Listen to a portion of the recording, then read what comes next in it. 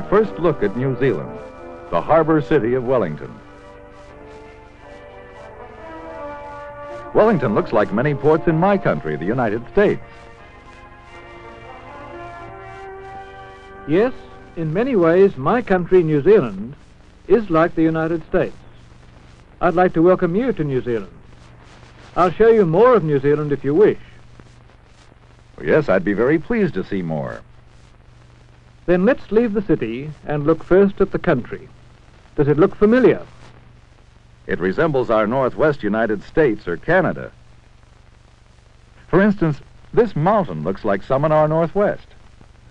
Mountains are a familiar sight to New Zealanders. They cover much of our country. We have many forests, too, but the most familiar sight to nearly all of us is the sea. We are an island country, surrounded by water. Most of New Zealand is made up of two large islands, North Island and South Island. There are a few smaller islands near these. Two large bodies of water surround us, the huge South Pacific Ocean and the Tasman Sea. How big is New Zealand? New Zealand covers a little more than 100,000 square miles, and our population is more than 2 million. But in the middle of a big ocean, we're a small country.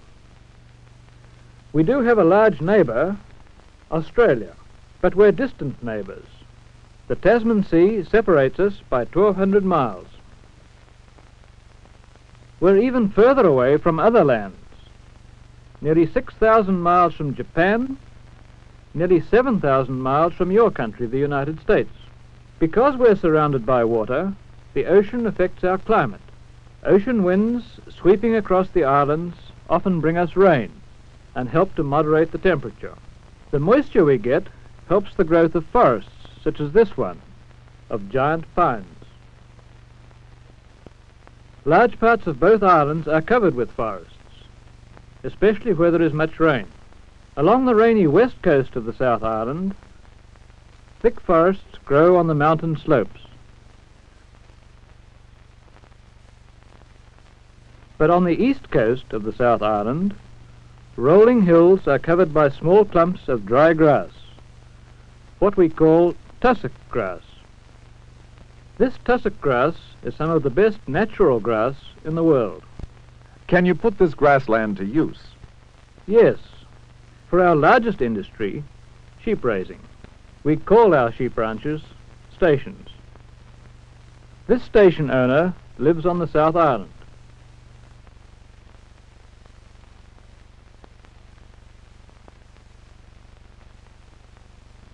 His sheep are Australian merinos, raised for their fine-textured wool. Merinos graze on the tussock grass covering the South Island sheep country. On the North Island, sheep grazing is quite different. For one thing, North Island grasslands don't grow wild, but have been planted on cleared land. Sheep grazed here are a different variety from those on the South Island, because here sheep and lambs are raised not primarily for wool, but rather for meat. I see you raise wheat, too. Yes, and some other crops.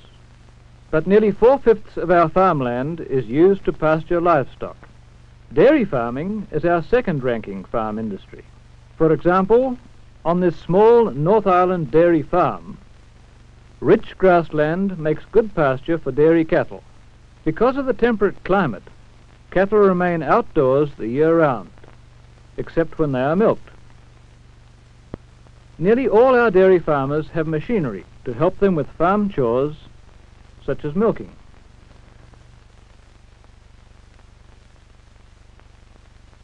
Electricity to run such machines is low cost because of the abundance of water power in the rivers of both islands. New Zealand's mountains, running in a long line across both islands, northeast to southwest, are the source of most of our rivers. Swiftly flowing rivers such as this one supply water power to give us inexpensive electricity. This electricity goes to farms and also supplies power to cities such as Auckland, New Zealand's largest city, located on the North Island. About 500,000 persons live and work in Auckland. Auckland certainly looks modern.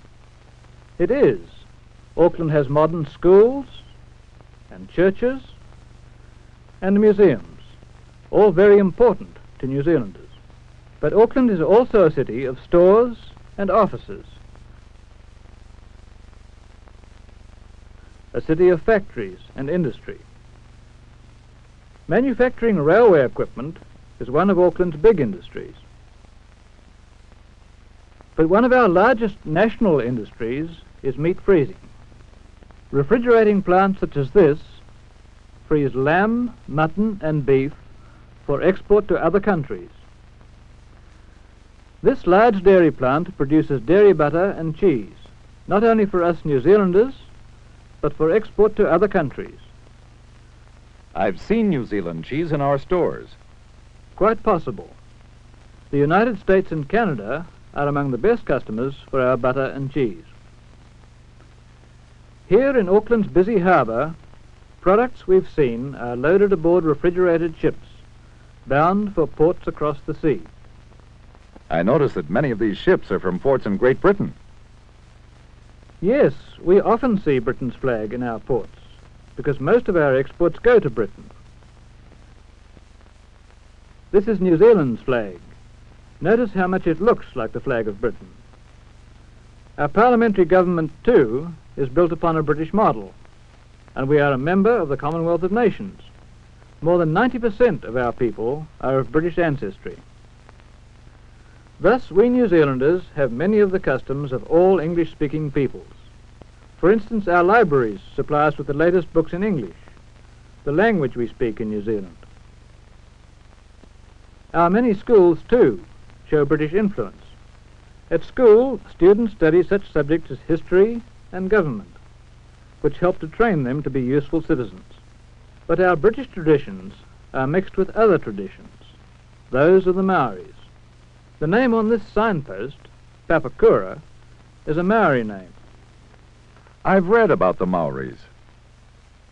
Aren't they descendants of the early settlers in New Zealand? They are.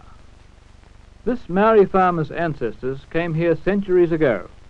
About the year 1450, the Polynesian Maoris, who lived upon small, scattered Pacific islands more than 1,000 miles from New Zealand, guided their canoes here in a series of daring ocean voyages.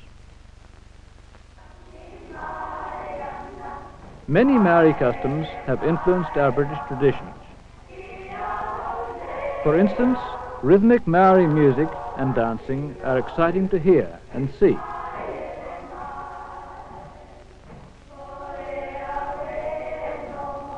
Everyone seems to enjoy the fun.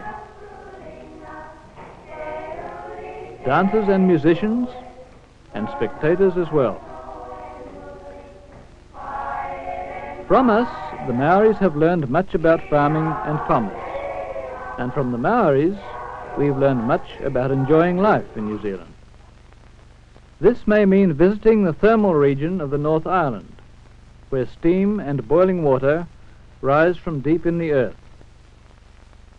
It may mean fishing in a clear, swift stream. It seems as though you enjoy sports very much. We do. We like to hike, or play cricket, or sail.